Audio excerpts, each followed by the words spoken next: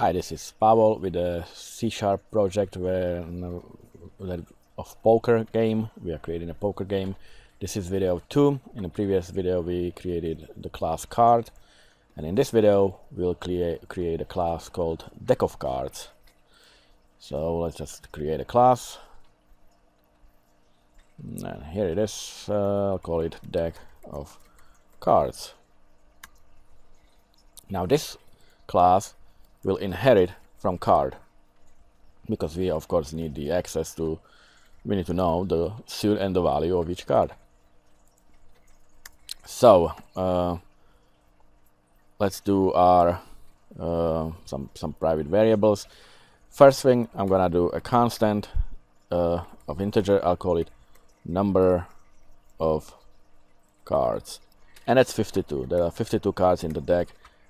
Technically we don't really need to assign any like a specific value or make a constant. It is a deck of cards, it is 52, but maybe sometimes we want to play with 2 deck of cards, I don't know. So anyway, that's that. The next one, private, and we will do a card of the array, and it's gonna be the deck. So this is gonna be the array of all playing cards. All right, and so this is gonna have the suit and the value from the card, and this is just the number of all cards. So that's that, and let's do a constructor for our deck of cards. We don't need any arguments passed into it, but we will initialize the array to our new card, and the number of elements or indexes will be of course the number of cards, which is 52. So that's our constructor, and now we need to get a value, or we need to get the current deck basically. So we need to have the ability to retrieve what the current deck is. So I'm gonna do a public card, an array. It's gonna be the return value it's gonna be the card. I'll call it get deck, and it's gonna be get and return the deck. It returns the array deck. We don't need to set it. In fact, we shouldn't set it, because we are dealing with this array. This is what we are retrieving, whatever the cards are in the current moment.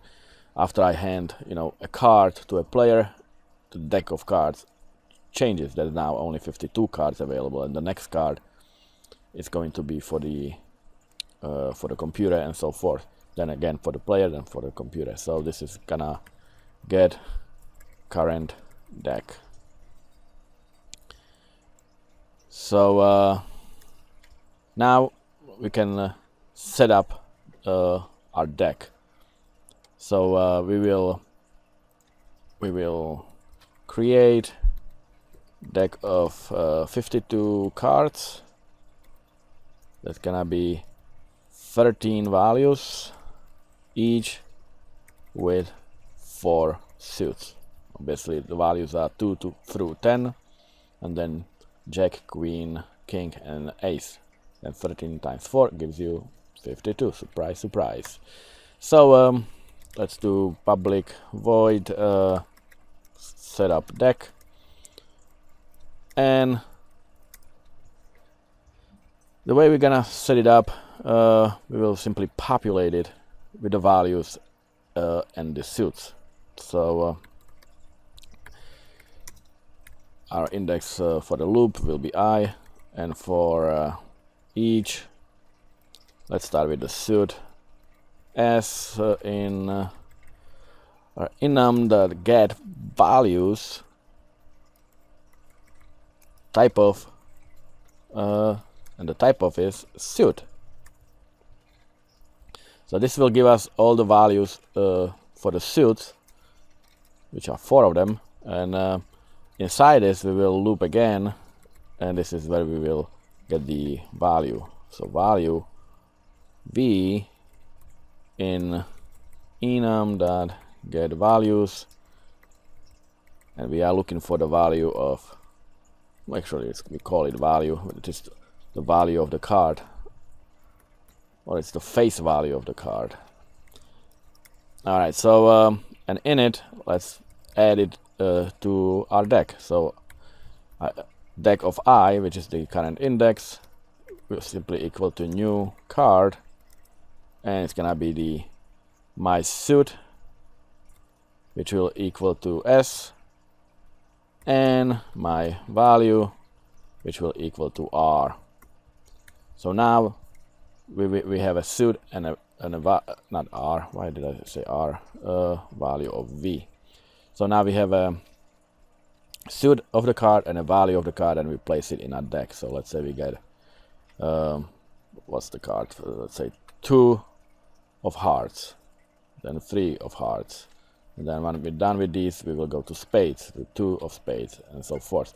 This is not shuffled yet. This is gonna be actually the opposite of shuffle. This is gonna be very much unshuffled.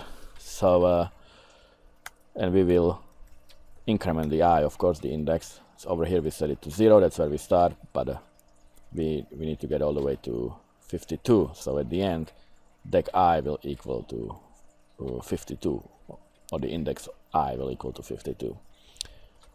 Okay, so that's where we set it up. And now, after we populate the array with the cards, we need to actually shuffle them. So over here I will create public void shuffle cards. So but I'm gonna call that function from our setup deck after these 2 loops, the 2 nested loops are finished. I will call the shuffle cards. In other words, once the array is populated, we will shuffle the cards in the array.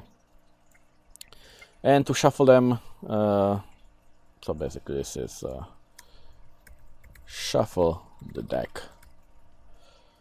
Okay, so we're shuffling randomly, so we will need a random, and we need a temporary card so we can shuffle them. Well, let me just show you what I mean.